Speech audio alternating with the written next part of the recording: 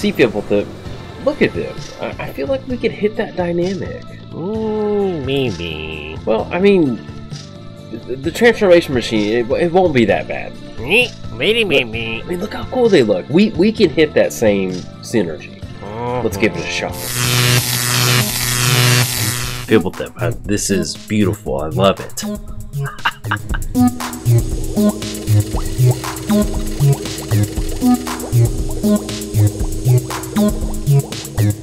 But yes, welcome to Alrund and Hakka. We officially have Stormcrow out of the command zone, and I'm very excited. So let's go and cover the commanders, and we'll jump into as far as the mechanics and the different ways to build this deck. So we have Alrund. It's going to get +1/+1 for each card in your hand. Then for each foretold card that you have in exile. Then at the beginning of your end step, choose a card type, reveal the top 2 cards of your library, put all cards of the chosen type in your hand, the rest on the bottom of your library in a random order.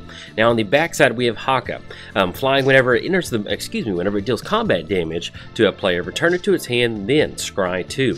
So we have this really unique, super flavorful card. You know, we have this god over here, we have this Stormcrow, which is going to be almost kind of like its scouting animal or its spirit animal, whatever you want to call it. So you have this really unique aspect to where you have 2 different things. Mechanically, they're 2 different creatures, but you're going to be able to utilize them together. So let's say that we have Hakka on the battlefield. We swing in, connect for damage, we get that scry 2. Then we're at a point in the game to where we can cast Alrund on the back end, we get that down. Let's say that we set up the scry, we're going to be able to draw those 2 cards.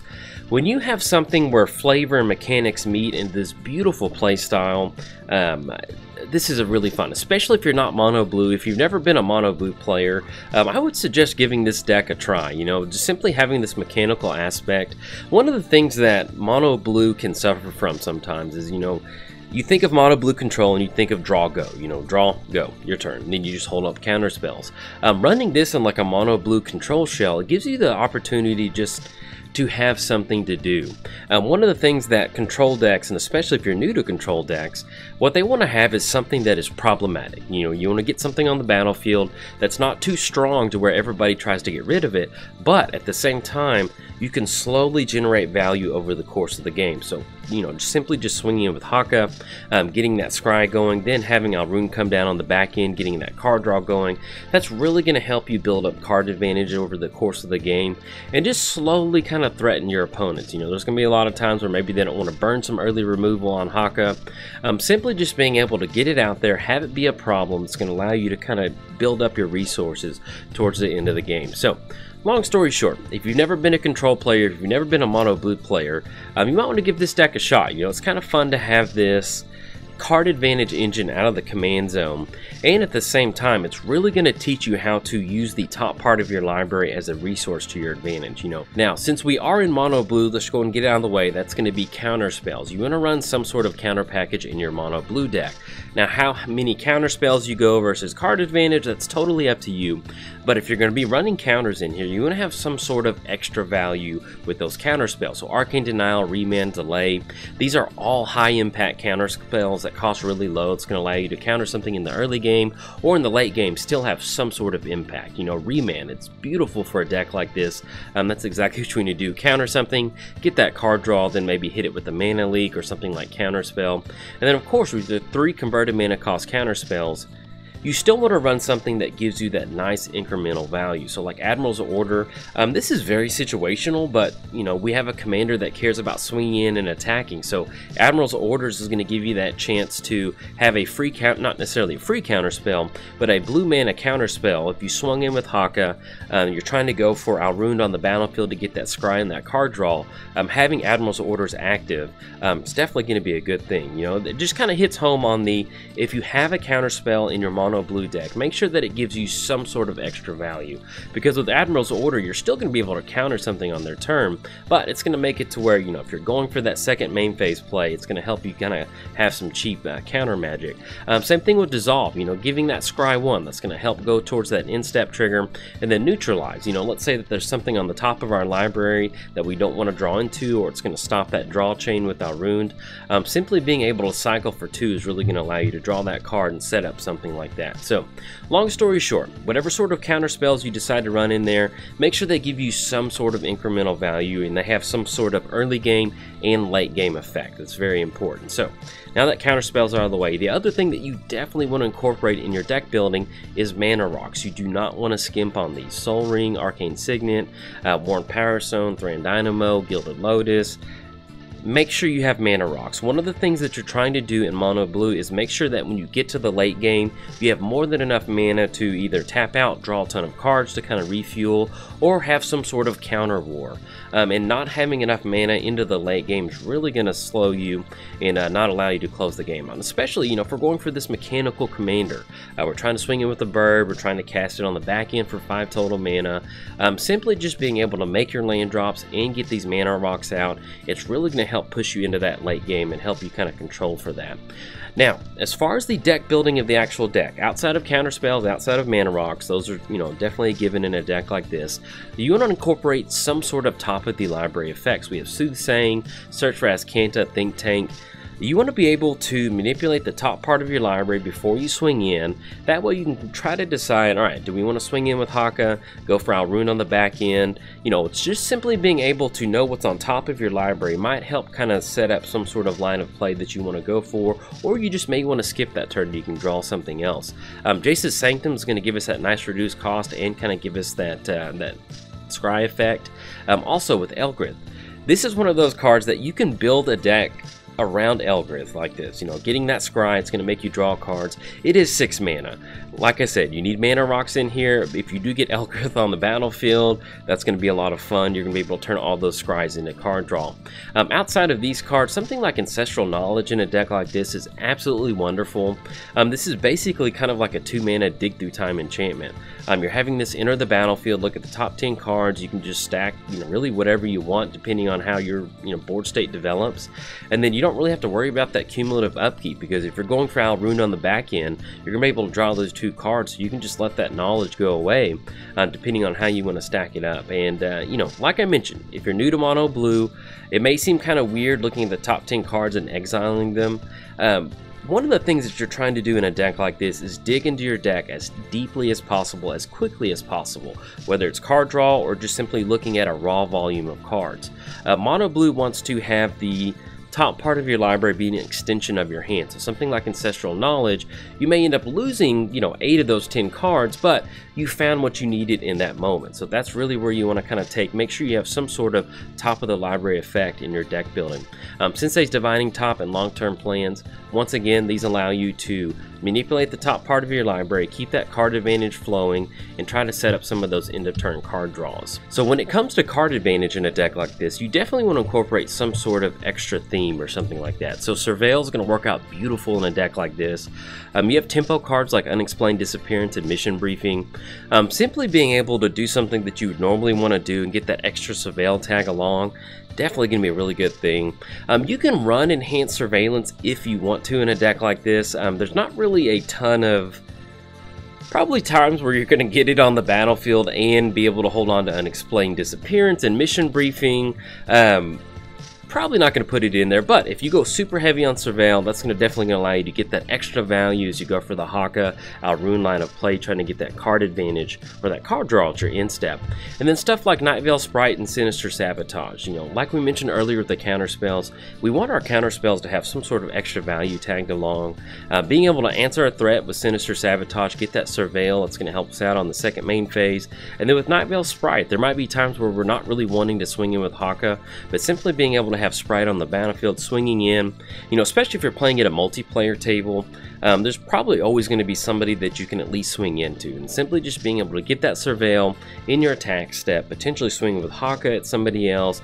You're going to end up with, let's say that you have the Night Veil Sprite trigger, you deal that combat damage, you're going to have that Scry trigger. So you basically are kind of looking at like 3 cards on top of your library. Then you can set up some card draw with Alrund. So depending on how heavy you want to go Surveil, you can run Enhanced Surveillance, but I might skip that for right now. But once again, if you're running card advantage, if it's going to give you a little bit of extra value, you definitely want to incorporate that in your deck building. Now, of course, outside of the enchantments that we talked about, manipulating the top part of your library, affects instant speed ways to kind of interact with it, Brainstorm, Scroll Rack, Telling Time. You just want to be able to diversify, if you've got card draw, if it can interact with the top part of your library, let's say you end up going brainstorm, you don't really hit a good scry, draw 3 cards, put 2 back on top. That's going to allow you to set up a really nice in-step trigger with Alrund. Same thing with telling time. You can maybe look at the top part of your library, put 1 on top, 1 goes to your hand. Mystic Sanctuary and Mancer, these are also going to be really good options to where, let's say that you do know what's on top of your library, you play one of these that goes on top. That's going to allow you to kind of set up that chain sequence to get that card draw.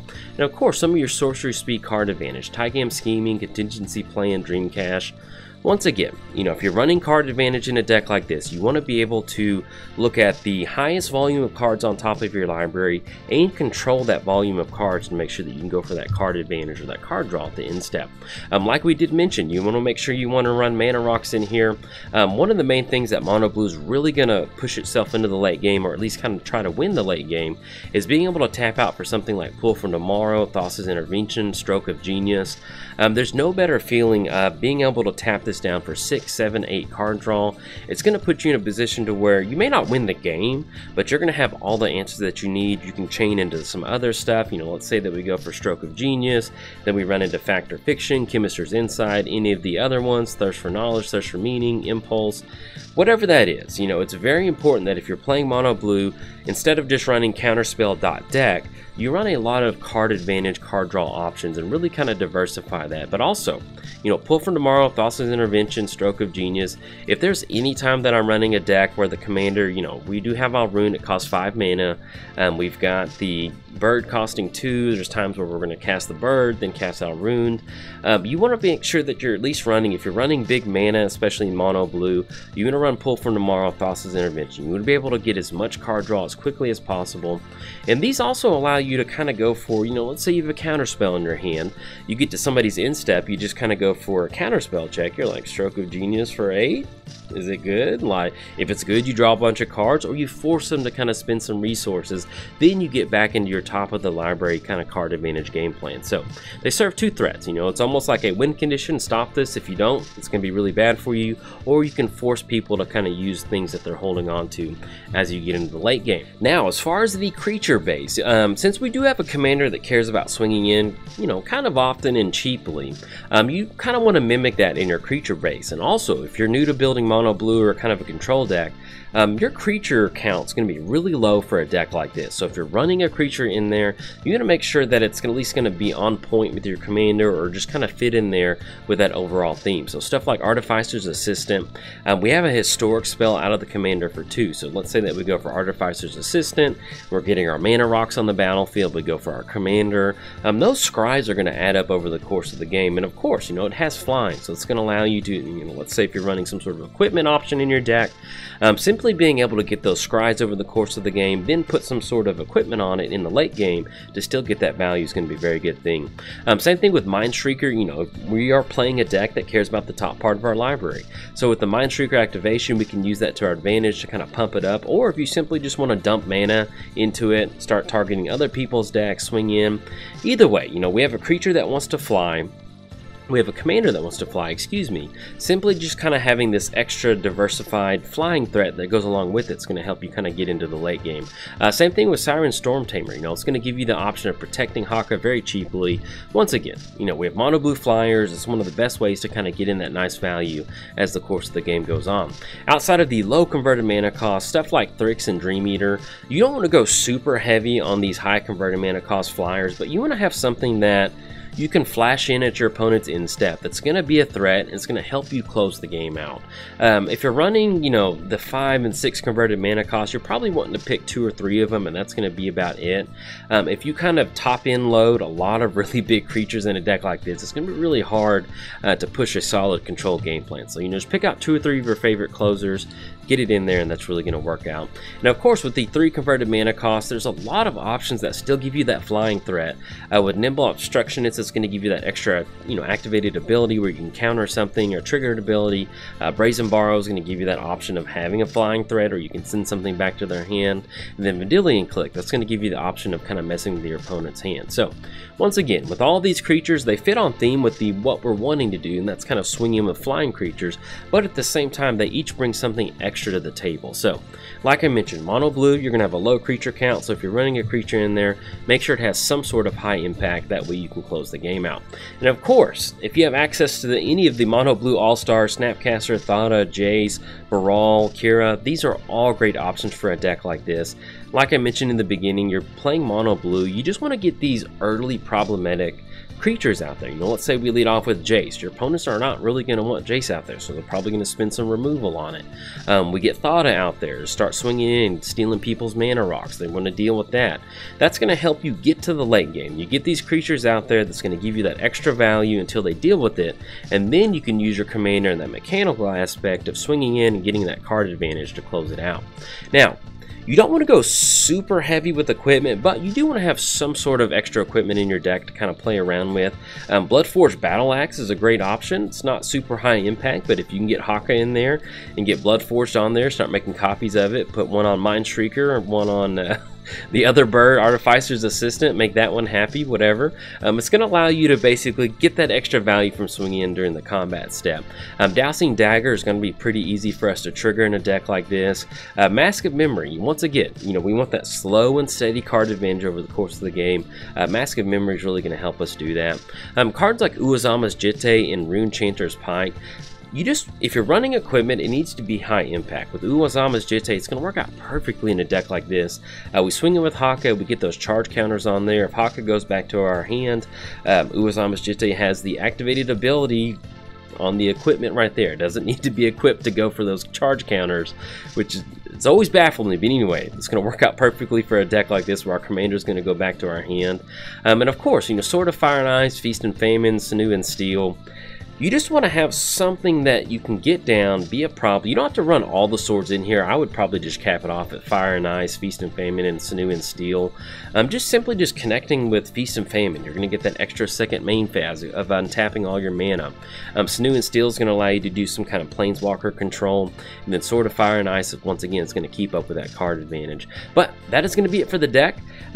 Super excited. When you have if you've never seen Grim before, Grim is a beautiful card that is flavor-wise and mechanic. They just meet, and it just makes for a really fun deck. And this is that same deck. You know, you do have the aspect of getting the Stormcrow down, swinging in, getting that scouting report going, then Alrund comes down, draw some cards. If you've never built mono blue, or if you've built like a cutthroat mono blue, this sounds like a really good commander swap for you. Simply just giving yourself some sort of something to do in the game other than counter other people's stuff on the board. You know, especially if you're a Spike or something like that. Simply having this little value engine. You're like, all right, let's see if we can get in with the Stormcrow, get in, get that card advantage or instep. It's just going to give you something to do, and it's just a lot of fun to do that. It's probably going to be one of those decks where even if you lose, simply just getting a couple different connections, getting that different card advantage going, seeing if you can set it up is going to be a lot of fun. But that's going to be it for the video. In fact, if you enjoyed it, like and subscribe. Thanks. Bye.